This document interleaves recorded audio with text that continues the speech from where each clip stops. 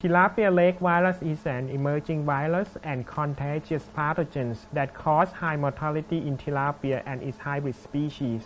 As tilapia is a main protein source for many developing countries, the new virus infection has a great impact to tilapia aquaculture and also threatens the world food security.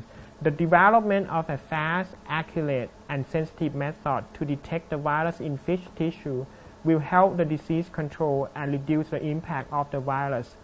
In this video, we will show the reverse transcription loop-mediated isothermal amplification or RT-LAMP assay for rapid detection of tilapia lake virus in fish samples.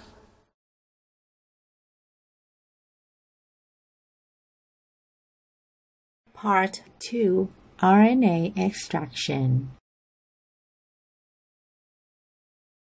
Firstly, add 30 to 50 milligrams of liver tissue into a sterile 1.5 milliliters microcentrifuge tube containing 600 to 1000 microliters acid guanidinium phenol-based reagent and mince until homogeneous.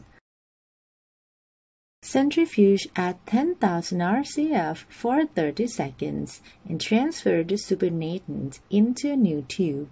Add an equal volume of 95% ethanol to the tube and mix thoroughly. Transfer the solution into a spin column placed in a collection tube, then centrifuge at 10,000 RCF for 30 seconds. Discard the flow-through and transfer the column into a new collection tube. Add 400 microliters.